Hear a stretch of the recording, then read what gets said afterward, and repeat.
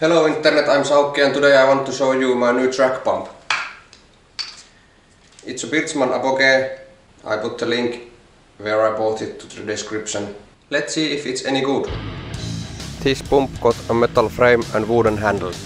The pressure gauge is located on the plastic base part. With this model you can pump up to 11 bars of pressure. My pump's plastic base part is not stable. Looks like one of the legs is bent, so this doesn't stand straight. The barrel is still at about 5 degrees towards the user. It should make it easier to use, but I'm not so sure about that. But why it's called track pump? That's stupid. This came with some spare parts, and there's also adapters to use with all kinds of things.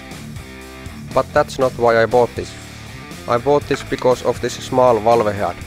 After I lowered the front suspension of my Quest, I noticed that my old pump's valve head is too big. There's just not enough room.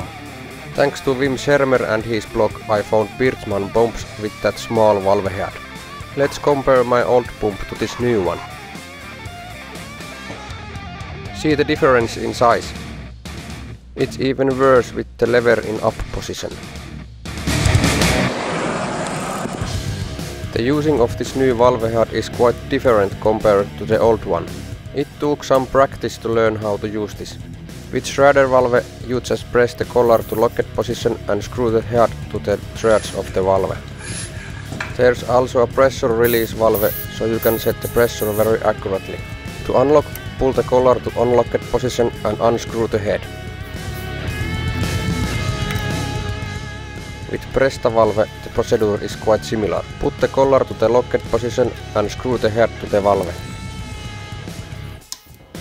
Unlocking is much easier. Just pull the collar to the unlocked position and the head is out. This Birzman valve head is a little bit easier to use with Quest than the old pump's head.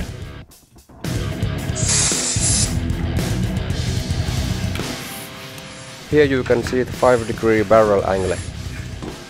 The pressure gauge is quite easy to see, even the green bar numbers are quite easy to read.